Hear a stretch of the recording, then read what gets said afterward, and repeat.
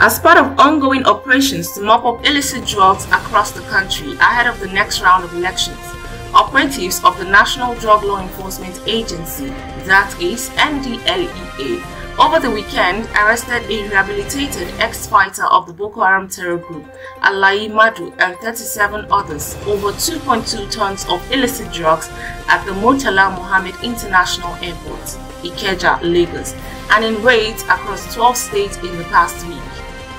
This was disclosed in a statement by the Director of Media and Advocacy, Femi Babafemi, on Sunday in Abuja. According to the statement, officers in the early hours of Friday 10th March stormed Kajola Forest in Kajola Community, a border town between Edo and Ondo State, where they destroyed 3 cannabis farms measuring 39.801546 hectares. The owner of the farms, who claims to be the Bale of Kajola, Akilola Adebayo, 35, was arrested on the farm at 2:30 a.m.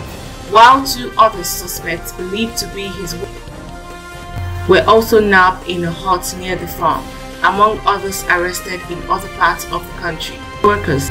Chairman Chief Executive Officer NDLEA, Brigadier General Muhammad Buba Marwa, retired, commended the officers, men and women of MMIA, Idiroko, Edo, Kaduna, Akwa Ibom, Kogi, Ogun, Gombe, Lagos, Kwara, FCT, Benue, Delta, and Kano commands of the agency for their diligence and commitment to work.